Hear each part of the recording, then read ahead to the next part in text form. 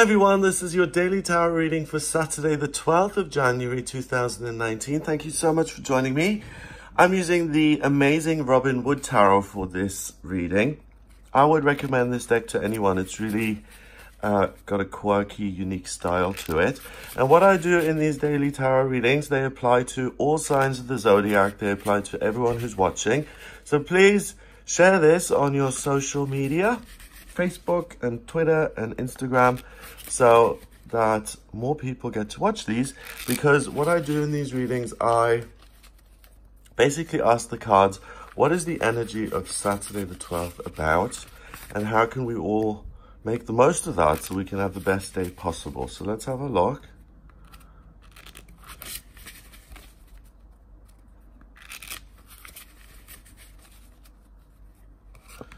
The Knight of Wands. The Ace. Why am I getting reverse cards 3 days in a row? That is so weird. Okay, I don't usually get 3 reverse cards at all, hardly ever. And for it to be 3 days in a row is really weird because, first of all, 3 is about communication and new beginnings. So communication with yourself or with the world may seem upside down. You may feel like you have no connection to reality or what's really going on, and that things that are meant to be clear are suddenly hidden. When the cards are upside down as well, it indicates that there's a change of energy. So each one of these days, Thursday the 10th, Friday the 11th, and now Saturday the 12th, are all very different in energy. So you needed to be on your toes to kind of keep up with the energy. So what the cards are saying today as well, before I actually look at the meanings, is try and adapt and keep on top of the energy. And that can be exhausting. So if you're overly tired, don't worry about that. That's normal, because that's like when weather-wise, one day, and this is Celsius, it's minus 10 degrees. And then the next day it's 20 degrees. It has a major impact on your body. The change in temperature, it can be really draining and exhausting. And this is what we're going through energetically, that we're really going through periods of major extreme happiness, like this day is, and days of unhappiness and bitterness and clouds. So yesterday may have been a little bit more difficult. Today, before I even look at the cards, well, I have kind of looked at the cards, it looks really, really positive, okay? So first of all, we have the High Priestess. She's the second card of the Major Arcana. And the High Priestess is a lovely lady. You can see her there. She's got a book there. And that book holds all the answers to life. Like the, what was it? The library at Alexandria in the ancient world that burnt down, that had all the mysteries of the world that have been lost to us. Nothing is ever lost. And the High Priestess in particular is able to access the Akashic records. She's got a pentacle there as a necklace, spirit over the physical. She's got a moon crescent there on her third eye. She sees beyond the physical realm and into the spiritual. The moon is full and it's illuminated. So it gives her a larger than life presence, and it gives her light on a very literal level. It gives her the light to read. It gives her the light to see what's going on. And she has a crystal ball there. So not only can she see what's going on in truth, in reality. Remember, the cards were upside down, so it may feel like you don't know what's going on in your life. Today you will know, because you have this crystal ball here. And her black hair absorbs all of the negativity that may be around her, so she's totally protected. The blue and green kind of cloak is her being someone who's created from the intuition. Like, belief creates gods and goddesses. And we believe that there is someone or something that can give us all the answers. And we create the High Priestess because she's just a symbol of the truth. We all have the High Priestess within us. We can all do this. It's like a muscle. The more you practice this, the more you can do this. Some people have a natural aptitude and gift for it. Other people find it harder and are more connected to the physical realm. So the High Priestess is you today. You embody her. She's the second card of the Major Arcana. So 1 and 2 is a relationship. So you have this fundamental, lifelong relationship with the High Priestess. She's passive and she receives all the information in the world. So if there's something that's not clear today, you will see it. How do I proceed in future? What do I do with my life? Why doesn't he love me back?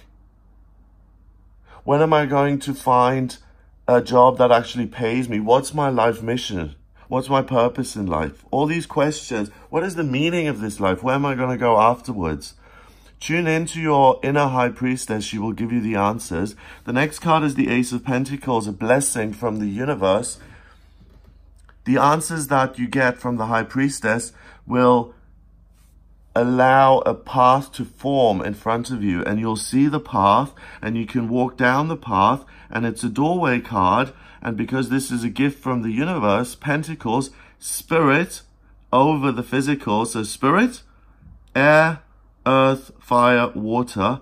You're knowing that you're a spiritual being having a human experience, and that you can create your world whatever way you want it to be, is emphasized because of your extreme knowledge of where you're meant to go, what the next right path is for you, and you will take that path and things will blossom and thrive. So this is a day where you can enjoy nature, you can enjoy seeing yourself blossom because you have the answers. There's an inner fire that lights up, and it gives you passion, and it gives you force and power and hope and desire and a vision of the future, and it allows you to take practical action to make your life better.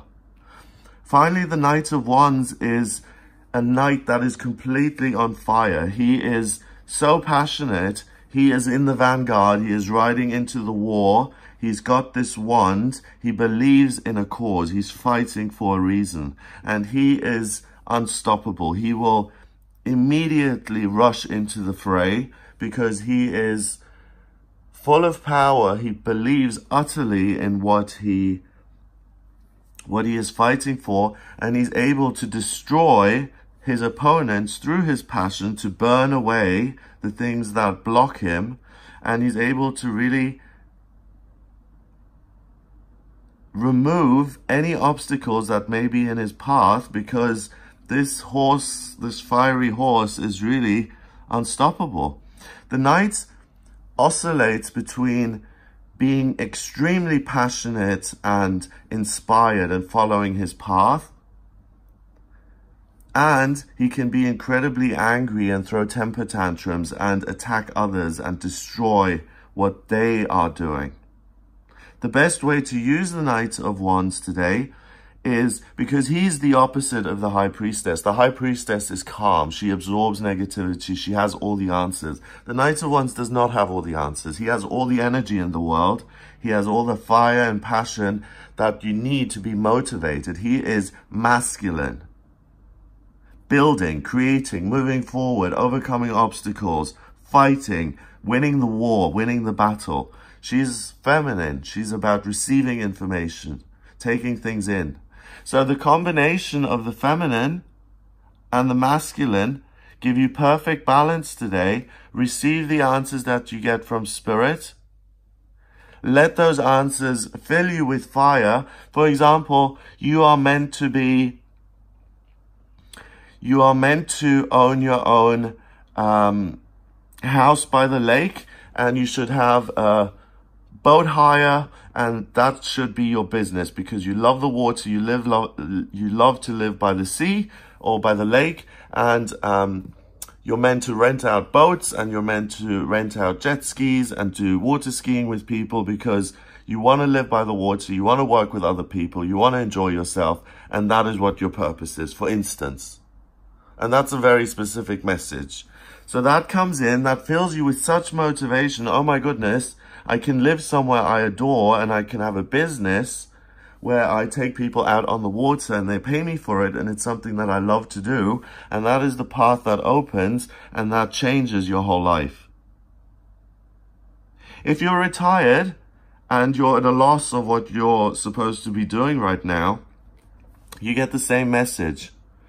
This is where you're at. This is who you are. This is what you're meant to use with your talents and your time right now. It will motivate you to open a new chapter in your life and to move forward and to allow yourself to blossom and to maximize your potential. This is for anyone at any age, and it's urgent.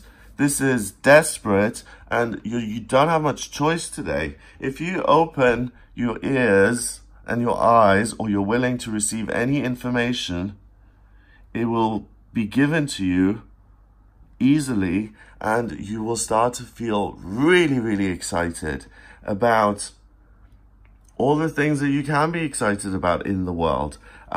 Your work, your daily routine, love, family, making money, traveling, forming relationships, finding a soulmate. All of these things are going to really feel like they are within your grasp, and you feel so motivated and hopeful that nothing can stop you. And you're going to gallop down this path and beyond the path and explore what is beyond all of this, and that's where you'll find a new practical future that you create from within. So this is the first day of the rest of your life. The other way around, if there is no fire, you get stuck in your situation as it is, and you don't know how to get out of it. So the answer is to ask for information, to ask for motivation, hope, and to ignore your physical circumstances as they are. If you're working in a fish and chip shop and you're totally broke and you're scraping by every month, you hate your job, you have no other skills, you don't know how you're going to get out of this. How do I go from working from a fish and chip shop to achieving my dream of being a famous actress? There's no hope. Ignore the physical circumstances, turn this around, close your eyes, meditate, ask for the guidance that you need. It will be given to you. You're supposed to be an actress. You don't need qualifications for that. You don't need to have been at RADA. You go for an audition. You're in London anyway, for example. You go for auditions. This is your passion. This is what you're meant to do. And a doorway, a new life will open for you. So change your life today if you're not happy with it. If you are happy with your life, it grows even more, it blossoms even more, and you're able to enjoy the fruits of your labor.